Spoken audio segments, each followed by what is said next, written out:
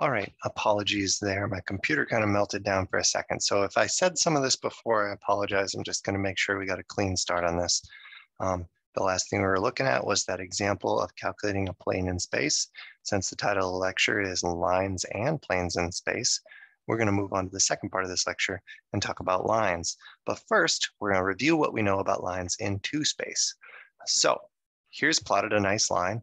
I'm naming it L, and point is, okay, the names don't matter too much, but point slope form would be y minus 1 is equal to 1/2 times the quantity x minus 1, which is the same as if you algebra that into shape. You can solve for y and get y is equal to 1/2 x plus 1/2.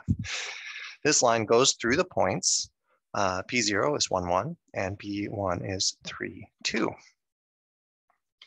So now let's think of using vector addition to get to different points on line L. Remember that vector addition can be thought of geometrically as traveling one, oops, let me get a pen, not a highlighter there, as starting out and plotting first one vector and then starting our second vector from the tip of that one. And that's kind of a spoiler of how vector equations of lines in space work, is you first travel from the origin to a point on the line, and then if you know the direction of the line, you just scale a vector from that terminal point of your initial vector, add on a scaled vector and to move to different points on the line.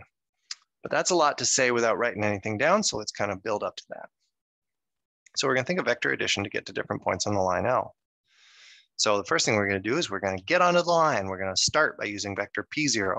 1, 1 will get us onto the line. How do we then move from point P0 to point P1?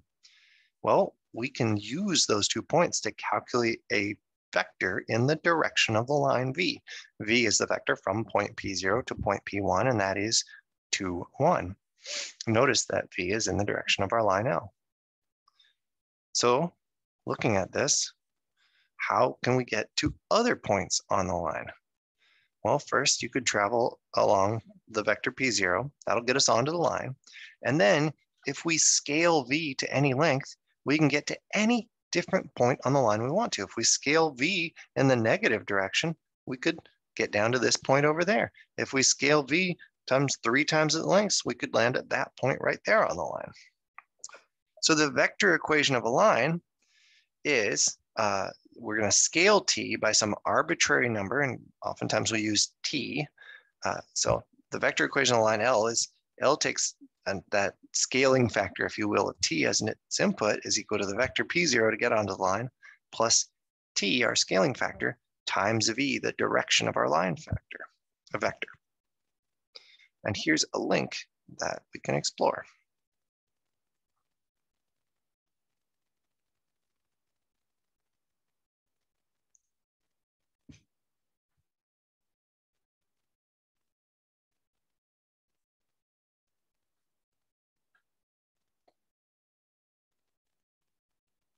Sorry that my computer is, I'm asking an awful lot out of a little tablet.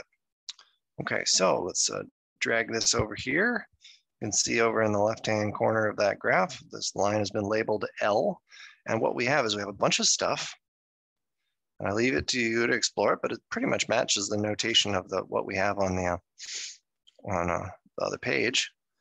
But I've got this slider here, a is equal to 0.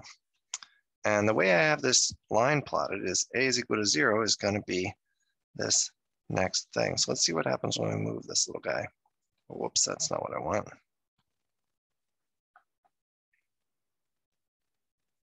Oh yeah.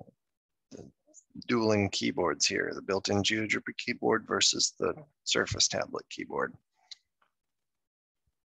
So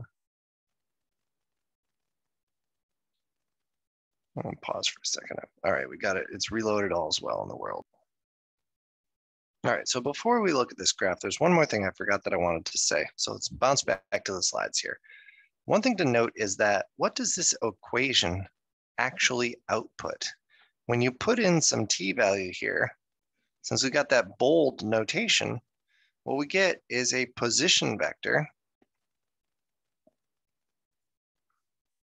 which navigates to a point on the line. So now let's revisit that graph. The way I have the graph set up is if I change this A slider on the left here, where I've got that little play button off to the left too, you'll notice it's 0. Well, what is our equation? Our equation is, if I put 0 in, L of 0, I'm going to take v, the direction vector, times 0. That means, well, that's just going to get me to p0. And that's shown, and we can see that. But what happens when I have 1 or 2 as an input? Well, that should scale that vector v, and I should travel farther along the line. And I should, for each of those inputs, I should get a position vector which moves to those inputs. Let's go ahead and hit play on this slider here and see what happens. Yeah, as we increase that t value, it moves farther along the line. It always navigates to a point on the line, the resulting vector. And what it is it's always traveling up to p0 and then adding on a scaled version of v to navigate to any point on the line.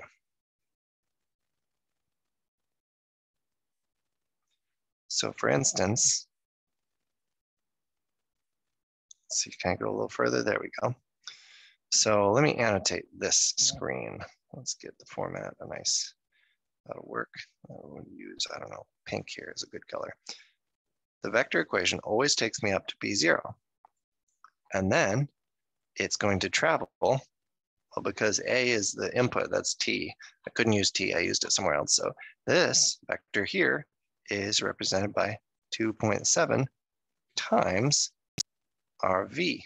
I've scaled vector v 2.5 times. And now you can see that that green position vector that we get as a result of our vector function for this line is in fact the diagonal of the parallelogram formed by adding the vector p0 to some scaled version of vector v. All right, now back to our slides.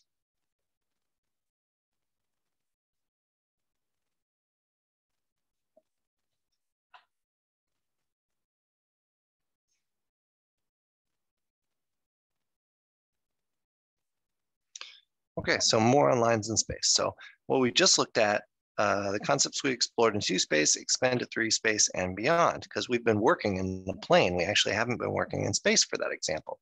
So the vector equation for a line through the point p0 equals x0, y0, z0 in the direction of v, which is vx, vy, vz, is given by L of t, a vector equation outputting a position vector, that first travels onto the line by going to p0, vector p0, and then travels in the direction of the line by some scaled version of v, t times v. And if you put all this together from p0, you get the x0, y0, z0 parts of the x, y, and z components of our position vector, and then the scaled version of our directional line added to each of those components. Here we can let t be from -infinity to infinity, which will generate the entire line. And if you give a restriction, you can generate a line segment or some other part of the line where L of t, and again, I've said this, but here's formally writing it, L of t outputs a position vector to the point on our line.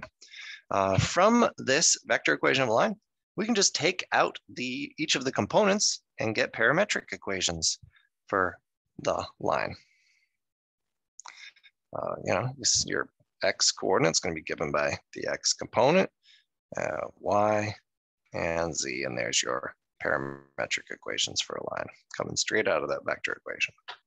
So let's do an example here. We've got p is equal to -3, -2, -3, and q is equal to 1, -1, 4. These are both points in space. So to get onto our line, we're first going to travel from the origin to point P by using the vector P. Now the direction of the line is going to be PQ. So I know this is 3 space and it's hard to draw. Let's just imagine here. Okay, so I've got P here. And so there is vector P. And now over here, up here in space, we've got point Q. Now from P, we could travel in the direction of PQ. And then by scaling that PQ vector, we generate our line in 3 space. So putting it all together, substituting this into the vector equation of a line, we get L of t is equal to the vector p plus t times v, and put all that together. -3 plus 4t gives us -3 plus 4t. 2 plus t times -3 gives us 2 minus 3. And last but not least, for our z component, we get -3 plus t times 7. And there we go. All right, and there is a plot of our graph, but why not just take a little moment to look at it?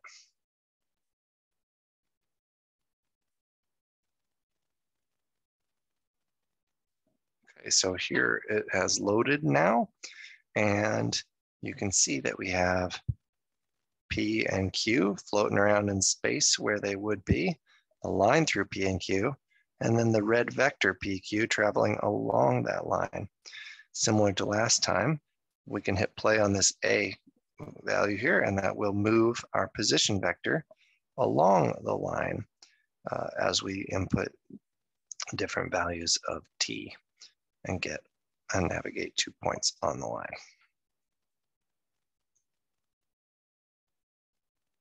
Sorry, it keeps popping back to the generic landing page on this work laptop here. Okay, let's take a look at what else we can do with lines and planes in space. Well, like I said, we're into applications now, what we can do with this. And one thing we can do is we can take a look at the distance from a point to a line in space. In general, the shortest distance between any two objects in space will always be an orthogonal route, kind of as the bird flies.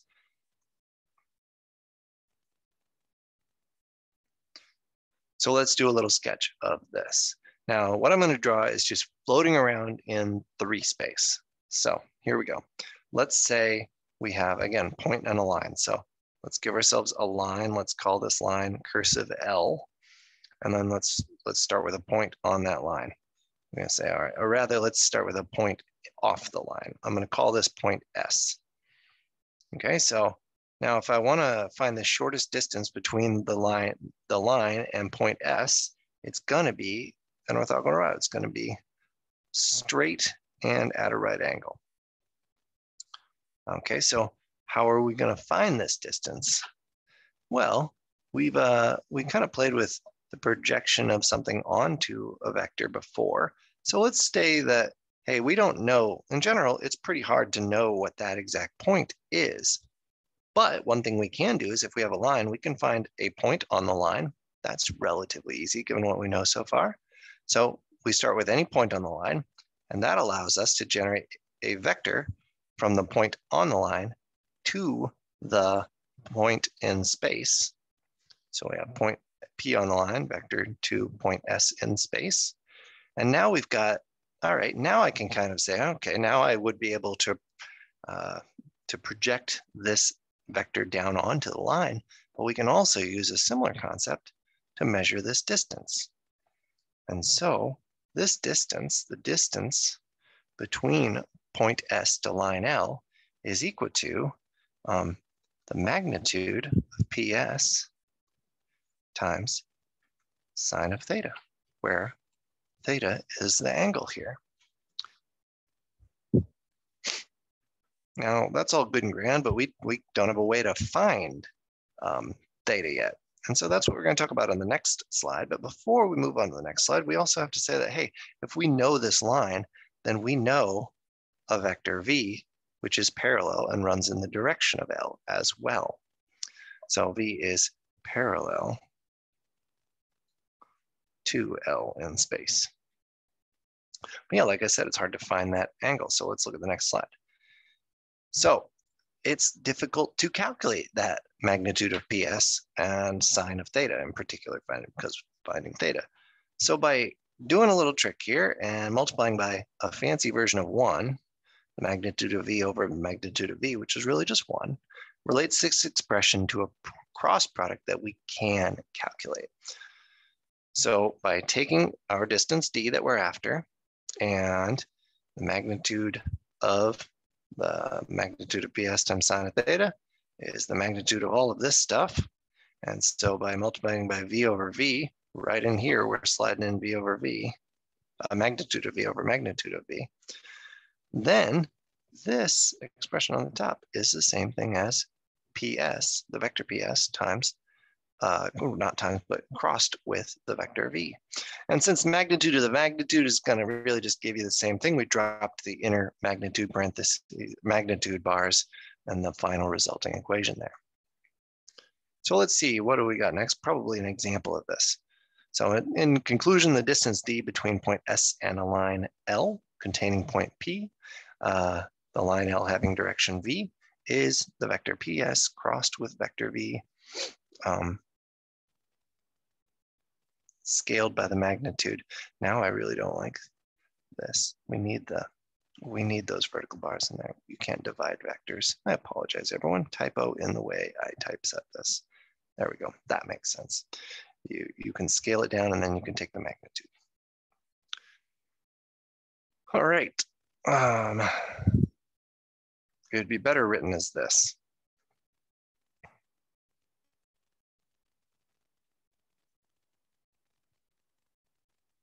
There we go. Let's settle in on that as the nicest way to write that. Okay, let's do an example here. Say we have the line L of t is equal to 1 plus vt for the x component, 3 minus t for the y component, and 2t for the z component. Find the distance from point 115 to line L. So we need a point on the point P on the line. And so what we can do is to find any point on the line, you can put any value of t in, and L of t will give you a position vector to that point on that line. So I chose t is equal to 0. And so L of 0 gives us the position vector of 1, 3, 0, telling us that the point 1, 3, 0 is on our line. Now, we know P, we know S, 2 points in space. We can calculate a vector from P to S is 0, negative 2, 5. And next, the direction of the line, well, that comes from the equation of the line. So the direction of the line are the coefficients in front of t.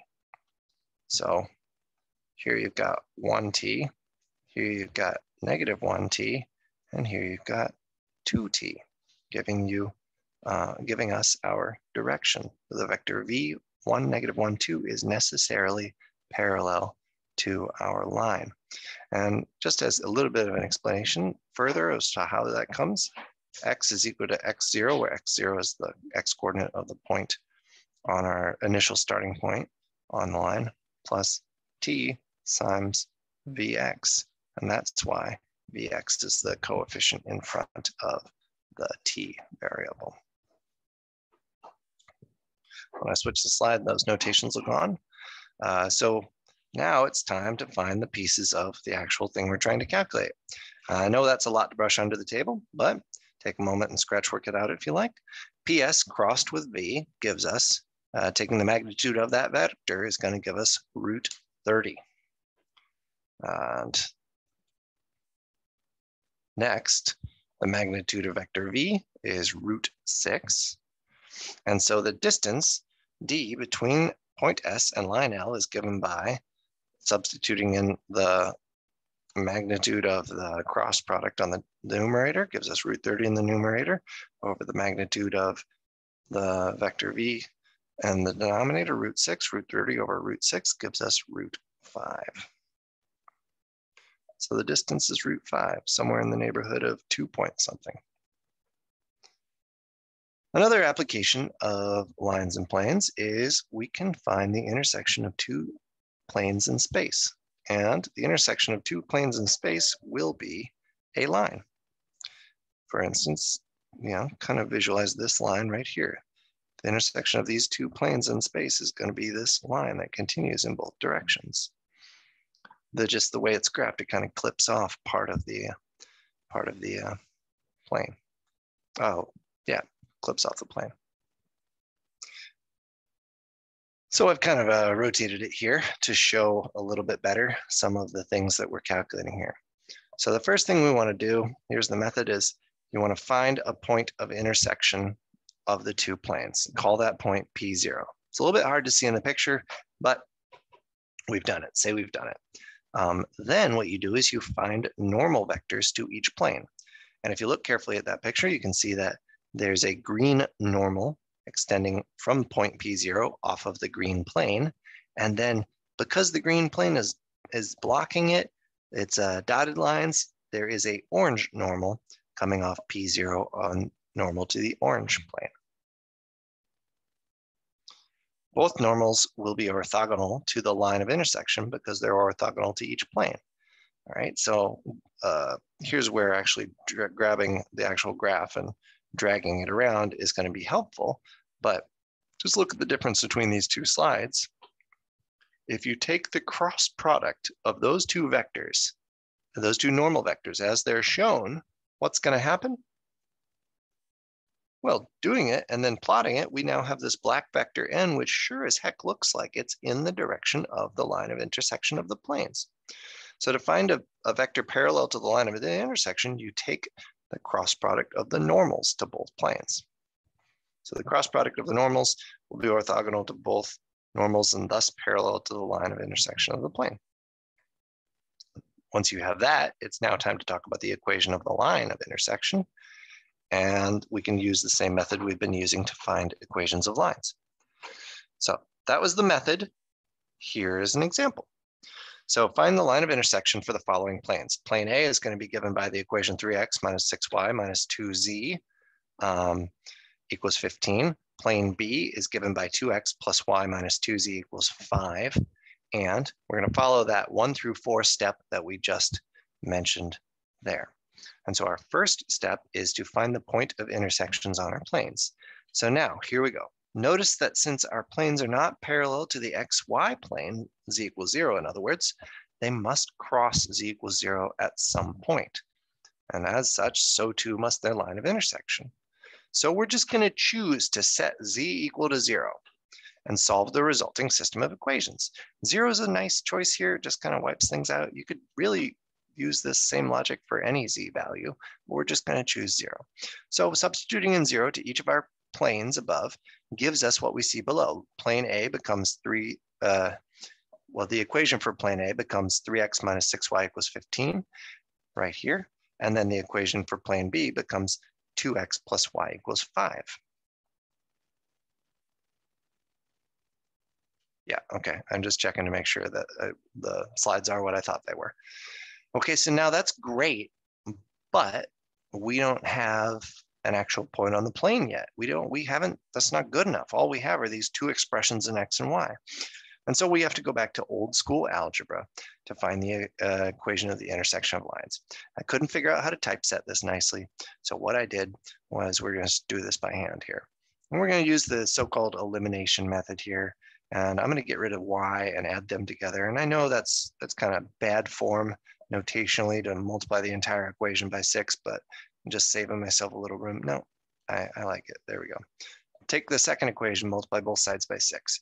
That's going to give us an unchanged first equation, 3x minus 6y is equal to 15. And then you get 6 times 2 is 12x plus 6y is equal to 30, it looks like. That seems reasonable. And then we chose to get rid of the y's. Now adding these two equations together, we get 15x equals to 15 and 30 gives me 45. That's going to give us x is equal to 3. Now, in a relatively poor usage of the board here, we're going to go back over here and say, hey, I know x, that's nice. So now I need to find y. And to find y, I take what I know and substitute it back into any equation. I'm going to choose this equation because, I don't know, y seems to be a little more isolated. So substituting 3 into x gives me 2 times x plus y is equal to 5. And then solving that little guy will give me 6 plus y equals 5, and then y equals -1. So now finally, putting this all together, remembering that we started with the z equals 0, means we have all three components. P0, the point on our line of intersection, is x equals to 3, y equals to -1, z equals to 0. And the nice thing here is if you find a different point in a different equation, the algebra, in the same way that finding the equation of a line, you can start with any 2 points and do the algebra and tidy it up for y equals, and you'll always get the same result. We can always get the same result for equation of a plane too, regardless of the points and parallel vectors that went into it, if we just algebra everything into shape. But that's ahead of where we're at now. So now we got P0. The next step was a point on the line of our intersection. The next step was to find normals to both planes. And so, since the equation of a plane with normal n is equal to a, b, c vector is the form ax plus by plus c equals d, we can just identify them directly. So we'll start with plane A here as an illustration, a, b, c being the components of the normal vector. A is 3, c is -6, and -2 can just be identified directly from the equation of the plane. Similarly, for plane B, 2 is the x component of the normal, 1 is the y component of the normal, and -2 is the z component of the normal. So that part wasn't too painful. All right, now we got a lot going on here on this page. Well, let's just read it. So the third step was to find a vector that's parallel to the line of intersection. Well, we just identified, what we just calculated were those orange and green normals that are kind of shown there. And I generated a new plane, which is the kind of grayish plane shown there, that our normals, a sub b and b sub b, generate. So they span a plane that's orthogonal to each plane, a and b, and their cross product will necessarily, so the cross product of those two normals will necessarily be parallel to the general direction of the line of intersection, since that gray plane is orthogonal to both the green and the orange plane. So now we need to take the cross product of those normals. Taking the cross product of the normals, we get the direction of the line of intersection. So the v being the direction of the line of intersection is the cross product of the normals of plane A and B is 14 to 15. And so here we go. Last but not least, it's time to put all the information we have together into the equation of the line of intersection. We have the point that we started with, 3, -1, 0. We have the direction of the line, 14 to 15, and that putting it all together yields the vector equation for our line. L of t is equal to 3 plus 14t for the x component, -1 plus 2t for the y component, and 15t for the z component. And while looking at it all on a flat piece of paper is great, let's have a look at the actual graph here in 3 space using GeoGebra.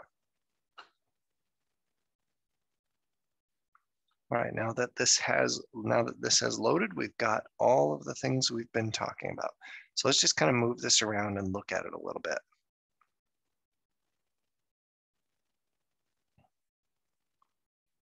So if you just look at that orange vector, sure enough, it's normal to the orange plane. Now focusing on that green vector, you can hopefully see that that is very normal to the green plane. And then vector n is so long it sticks out and extends out of that hollow black tube, which represents the line of intersection there. But we can see that the cross product of these two normals is definitely in the direction of the line of intersection. By plotting this gray plane, remember I claimed that the gray plane generated by the two normals would be orthogonal or perpendicular to both planes. I think we can see that that gray plane is perpendicular to the orange plane here. And then with respect to the green plane, hopefully I can drag it around and we can see that sure enough, the gray and green planes are also orthogonal. And so since the gray plane is orthogonal to both the green and the orange planes, then the normal to the gray plane will be in the direction of the line of intersection there. Looking at it is fine, but this link is live and you're all welcome to explore it.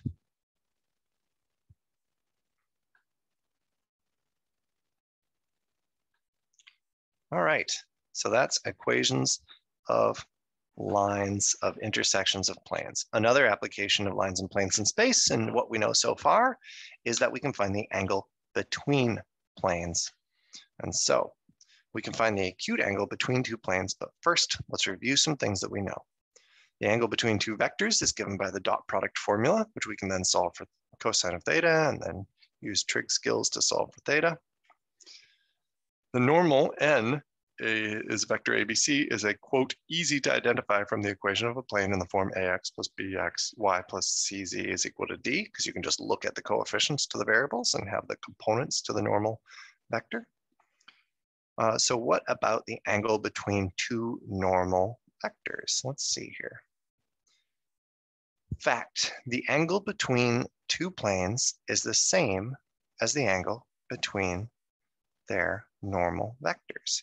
And that's shown by this kind of image below, that the angle between the two normal vectors is the same as the angle between the plane. But there's two angles between the two normal vectors, aren't there? There's this acute angle theta that's shown, and then, whoops, I need a pen, not a highlighter. And then there's this, red is for not so good things. And then there's this obtuse angle over here. Well, sure enough, it says acute bolded up there, and between two planes, there are always two angles as well. If I were to extend these planes down, I would have the acute angle theta shown, but then I would have this obtuse angle there as well. So we're always going to be dealing with the acute angle between the normals. So the angle between the normals is the same as the angle between the planes, as long as you're talking about the acute angles. The distance, as the last application of things we can do, is we can use this to find distances between points and planes. So let Q be a point on any plane with normal n. We've got ourselves a picture there that kind of helps us see that. Sure enough, Q's on the plane, a point on the plane has normal n. If you know the plane, you know the normal from the equation. Then the distance d to any point P will be the length of the projection QP onto n. Okay, so what does that say? Well, we're used to thinking of projections as, you know, the shadow, if I were to shine a light directly above QP, oh, that was a poor choice of color, we'll use yellow for light. Directly above QP, orthogonally towards n, then QP would cast this shadow right there. But notice that is exactly the same distance as what we're after, the distance between point P and our plane. We don't even need to calculate point R at all. We just need to project QP down onto any normal vector representing our plane, the normal vector representing our plane, and the length of that projection will give the distance from a point to a plane. So here's an example. Find the distance from point S equals 1, 1, 3 to plane 3, 2, 6 equals 3x plus 2y plus 6z equals 6. I got so into the mood of normals that I just threw away the rest of the equation and read just the coefficients containing the point P. Okay, so what do we need? We need the distance, and be careful here. The notation is actually important, very important here. The distance here is given by, I am sorry, I'm stumbling because I'm realizing I should have made a comment on the notation on the prior slide. So let's revisit this and say, hey, all this makes sense. The projection of QP onto vector n is a vector, and so double bars for magnitude of a vector makes sense here. A normal vector is a vector, so double bars for magnitude makes sense, the length of vector n. Now, what is QP dotted with, vector QP dotted with vector n? Well, the dot product, remember, is the sum of the components multiplied together. And so you multiply the components and add up them, you're going to get a number. And so the single vertical bar here represents the absolute value of that number. And so all the notation and bars are correct here. So now back to our example. Adapting the formula to the situation we have, we would need to find the vector PS, dot that with n, find the absolute value of that, and divide that quantity by the magnitude of vector n. So first things first, so far, why did I call this Q? Yeah, I have no idea. I definitely shouldn't have.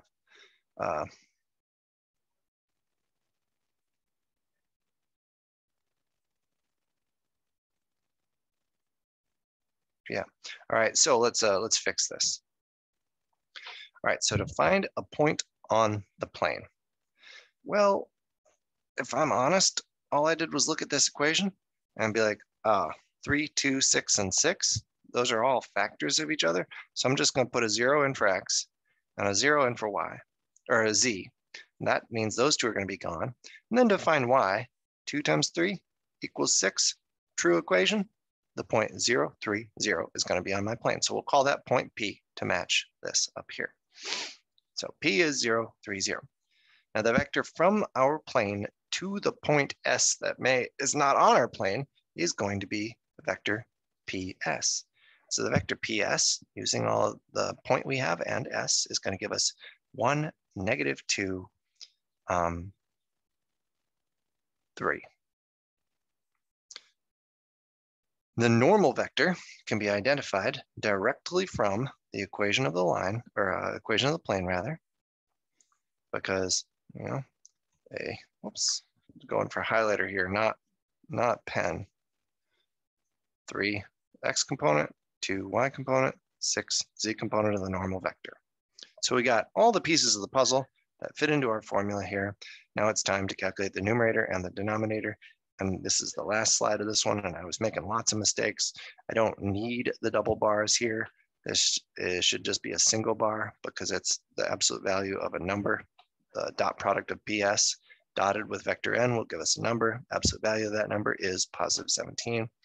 The magnitude of our normal vector is 7. And so the distance, putting it all into the above formula, the numerator of 17, the denominator of 7, these kind of absolute value bars are a little bit of overkill there because we've got positive value divided by positive value already. So we're going to have a distance of 17 over 7. And that's our last example for lines and planes in space.